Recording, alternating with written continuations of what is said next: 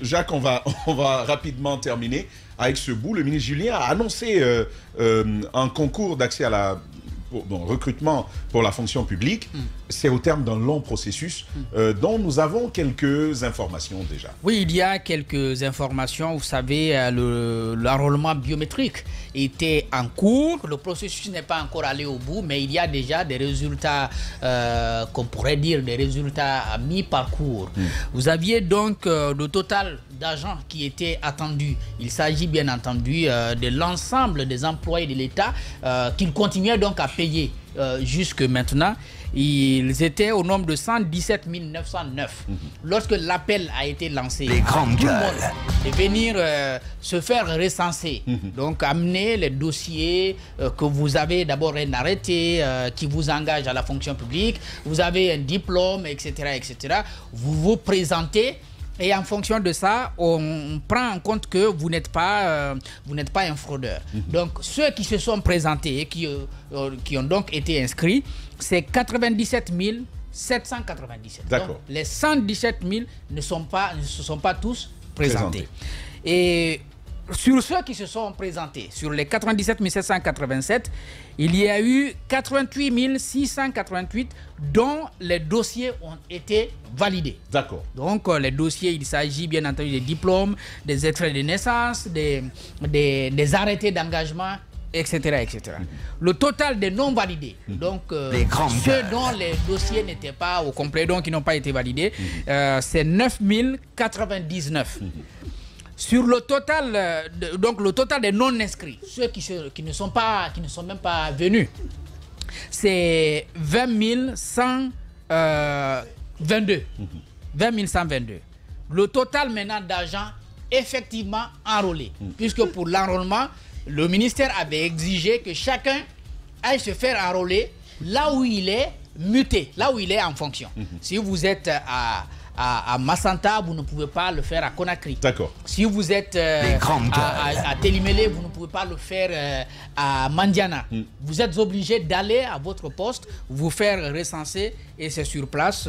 On prend toutes les données biométriques.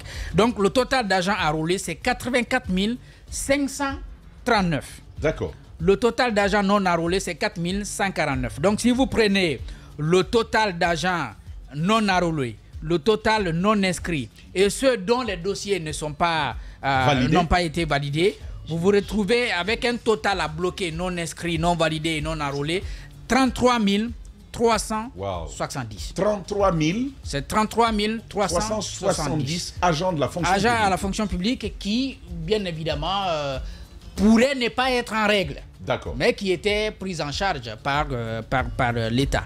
L'objectif... Et puis à la dernière minute quand même, je crois qu'il y a 4 à 6 000 autres qui devraient être régularisés dans les jours à venir. Dans les jours à venir. La dernière période en tout cas, qui a été laissée. On a donné une période pour que ceux dont les informations peut-être n'ont pas été bien prises ou ceux qui se verraient exclus injustement, qu'ils viennent, n'est-ce pas, pour que leur situation soit normalisée. Mais même si tout ceci se ferait, on aurait du mal à atteindre 90 000 fonctionnaires. Donc sur les 117 000. Je vais quand même vous faire remarquer quelque chose, puisque si vous voyez en 2020, lorsque le ministère, lorsqu'on a envoyé des gens à la retraite, on est passé de 113 000 fonctionnaires, 113 073 à 112 206. Là, nous sommes en 2020. Déjà, les problèmes avaient commencé parce que tous les problèmes ont commencé à partir de 2018. Le dernier concours, je crois, c'est 2017. Depuis cette époque, il n'y a pas eu de concours. Mais vous voyez, il va y avoir une baisse due à la retraite de 0,8% seulement. Donc, de cette époque à maintenant, on est passé donc de 112 000 à 117 000. Sans concours. Sans concours. Waouh. Or, la règle, c'est le concours. C'est 112 206.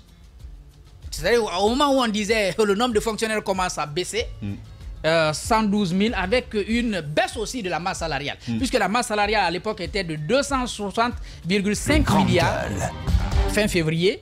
Donc en juin, ça a baissé et c'est venu à 255,2 milliards.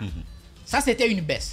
Maintenant, de cette période-là, de 2020 jusqu'à maintenant 2021, jusqu'à la prise du pouvoir. À la prise du pouvoir, on est allé à 117 000 fonctionnaires. 5 000 nouveaux fonctionnaires. 5 703 rejoignent la fonction publique sans concours. Sans concours. Ça, bon, je peux même dire que peut-être que si on vérifie, ça peut être plus que ça. Mais officiellement, c'est ça, en fait. 5 703 qui ont été recrutés de cette époque jusqu'à ce que... Oui, de manière assez rapide quand même. Hein, parce assez rapide et assez miraculeuse. Voilà. On va avoir le ministre Julien sur toutes ces questions, sur tout ce processus. Ça va être mercredi, très vite, dans la première partie de cette émission-là. Fugace, c'est vraiment... Nous l'entendrons. C'est inédit. Voilà, et nous sommes arrivés à la fin, Monsieur le Président. On a fait notre travail, faites le vôtre, conformément à vos engagements. Vous avez dit qu'il n'y aurait plus toute la miasme, j'ai envie de dire. Mais on y revient. Aidez-nous à en sortir, en tout cas on espère. Ce sont vos promesses à vous et on espère que vous tiendrez parole puisque ça se passe chez vous, à la présidence. On va marquer cette transition pour aller au mur du jour. Les GG. Être indépendant, c'est se donner les moyens de faire surgir des vérités de fait.